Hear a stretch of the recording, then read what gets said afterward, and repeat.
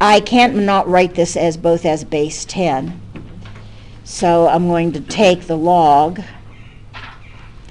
of 10 to the x is equal to the log of 8.07.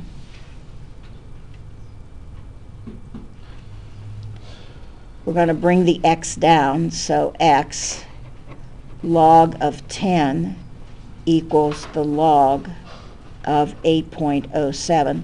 Now, those of you who are fairly astute, this is new to you, so this probably wouldn't have a heck of a lot of meaning, but if you take a look at the log of 10, this is log base 10 of 10, because when there's nothing there, there is something, it's a 10, and log base 10 of 10 is 1.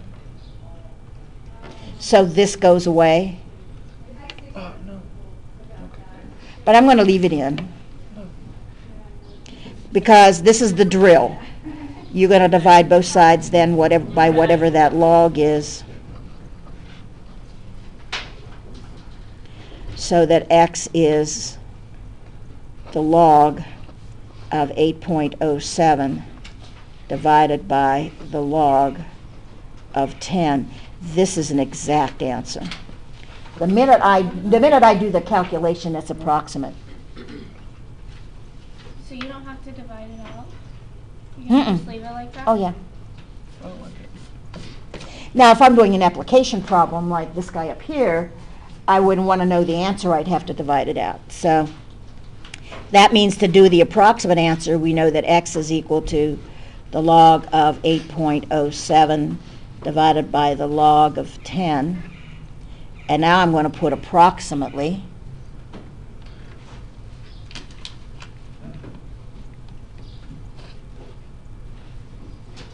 Move that up. So we're going to have the log of 8.07 divide the log of 10. And notice it's 0.0968735347 ... And then I round it. 0.90, they didn't tell me how many places. Let's take it to 3, 0.907. So 0.907. That's what they mean by approximate. It's when you do the calculation.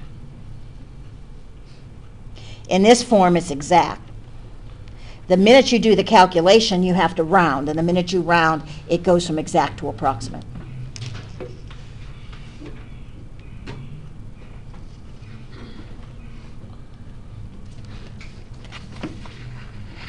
That was exciting, not?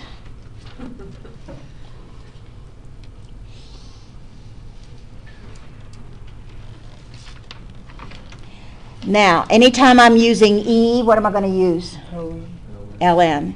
So that says I can't make the bases be the same. So ln, you can use, by the way, you can use log. You can? Yeah. To the base of the... Yeah, you can log. It's just the fact that you get used to, especially with application problems, you just use that. But you'll end up with the same thing. And when you do a calculation out, you'll find you'll have the same answer that I have. So absolutely, you can use the same thing.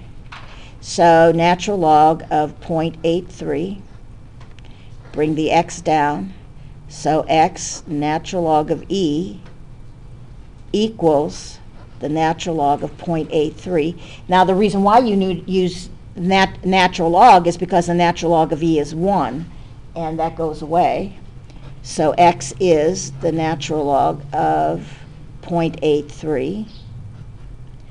Now that's an exact answer.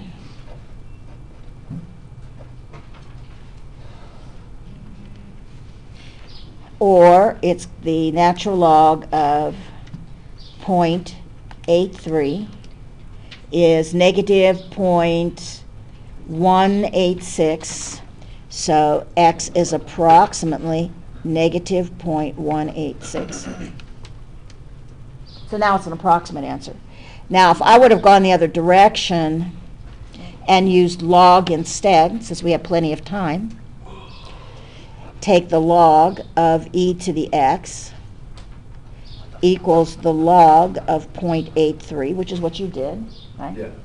So that x log e equals the log of 0.83. The difference is as that the log of e isn't 1. The log of e is a number other than 1.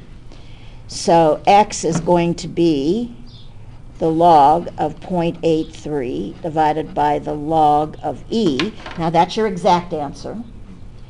Now if I do the approximate answer, so I'll have the log of 0.83 divided by the log of e.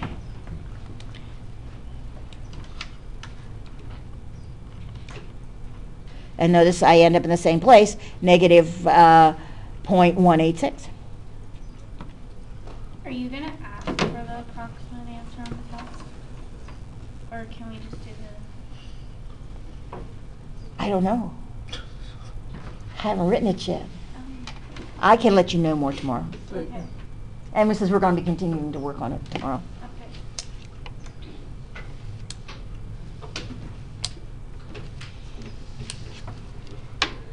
And I think, let's see, what time is it?